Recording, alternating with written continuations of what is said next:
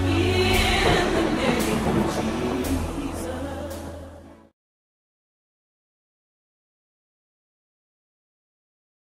Was that depression and anxiety just from today, or have you had that previously? I've had a long, Have you? long time. I pray for you. Want to see that go? But everything I do, actually do. But I mean, I want to get back into work. But Yeah. So you get back in the work in the meantime. Do you want to see that depression and anxiety go? I actually do. All right. Just relax and just close your eyes right now. Right now. Thank you, Lord, for Chris. I just take authority over that spirit of depression and anxiety and command him to leave right now in Jesus' name. Right now, peace upon him right now. Every spirit tormenting this man, come off him right now in Jesus' name. Okay, as I was praying for you then, you feel anything? I did. You felt, what did you feel? More refreshed as well. And did you feel light? I did, yes. So that's a spirit coming off you. Right? Do you actually tangibly felt that? I did. Because as a believer, we have authority. I do believe as well. I'm actually Catholic. Yeah. Thank That's you. it. Thank So you. what this is, so we have authority in Jesus' name. As a believer, you do what's right in his eyes. You live a godly life. Yes. And the Lord will bless you. Put your trust in him, but you do what's right in his eyes. Live a repentant life. Don't go back into sin. So this is a fresh start. Like, you feel relaxed, you feel relieved, you feel at peace now. I do. I actually do. You know?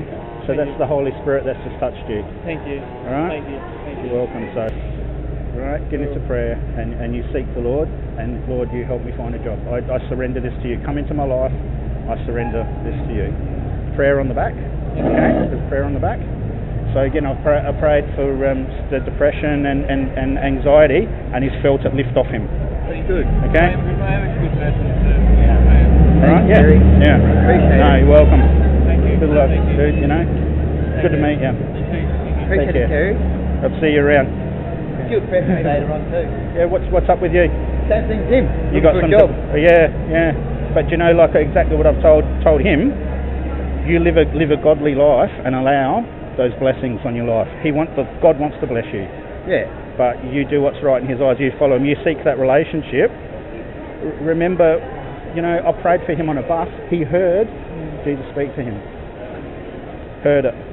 You know? And what did he say? I'm here for you. Yep. I'm here for you. So cool, man. What did you feel? I feel like a really warm presence. Oh. I'm here for you.